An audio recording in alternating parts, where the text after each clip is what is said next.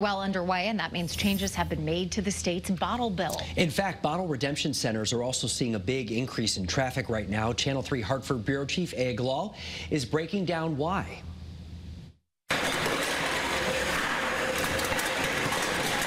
MT Bottle Return just opened its Middletown location, and already it has been busy.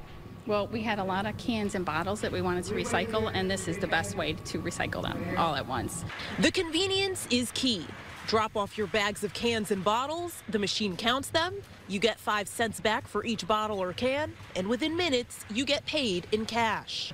We've spent hours just trying to put them in the machines that break down at the supermarkets, so this is really a great way to get everything done fast. I thought it was cool, and it was definitely easier than just putting the bottles in, and then it has to scan it, and sometimes it doesn't work.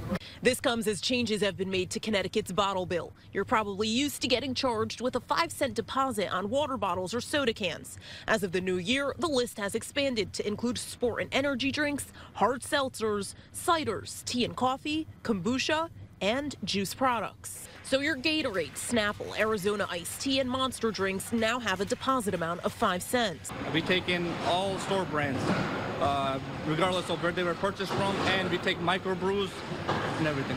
Priyal Gurala is the owner of MT Bottle Return. He now has 5 bottle redemption centers across the state and says his locations have been busier.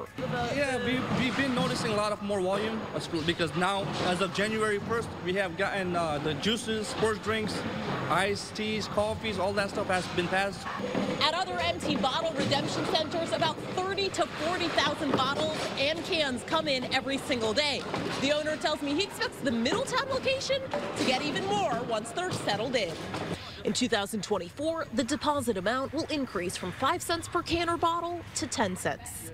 In Middletown, Aya Galal, Channel 3 Eyewitness News.